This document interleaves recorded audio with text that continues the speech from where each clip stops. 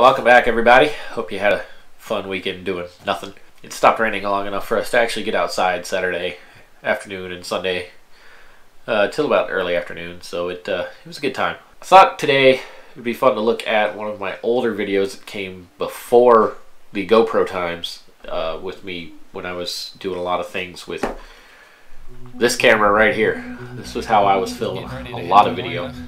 So the video we're going to watch today is from way back in 2012, before I even owned a GoPro. So this video was flying 434 Echo Pop. This was back in 2012, just after I had gotten recurrent, gotten kind of all of my, got my BFR back current, got my medical done, and I had been flying little bits here and there. Had to go to Atlanta. At the time, my boss was based at PDK in Atlanta, so I went down there for basically a one-night trip, but it was the first time I'd flown a long cross country in a really long time, so carried this camera with me to kind of capture some of it. First half of the video was the first day going down, and the second half of the video was on the way home. So it was pretty cool though, because just getting myself re-familiarized with navigation and cross-country flying like this. One thing I didn't like about it though is having a handheld camera and not having a GoPro. Back in those days, there's no takeoff or landing sequences in any of this video. It's really only at the points where I was in flight and kind of VFR and had everything stabilized where I could actually pick up the camera and kind of film something. Oh, this shot right here where this airplane is flying in front of, right next to me.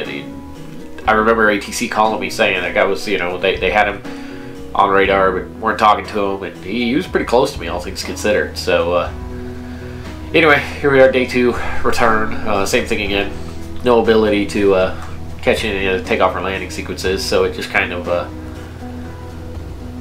caught what I could in flight.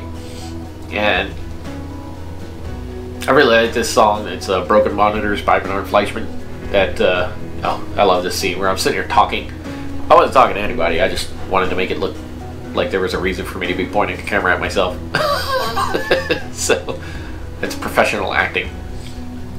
Anyway, in this video, there's not really a whole lot to it, but one of the things I like about this video is this was really where I really started the concept of what I wanted flight vlogging to be, and very primitive in my editing and filming days at that point.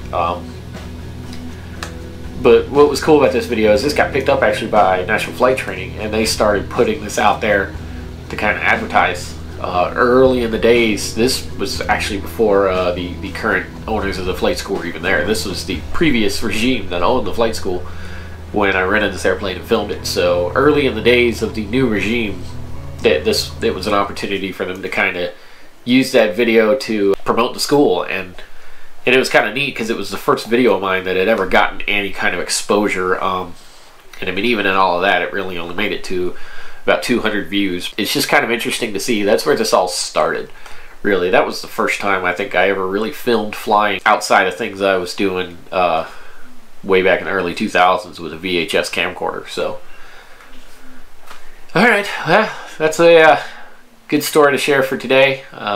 We'll be back tomorrow with another one. Stay safe out there, everybody.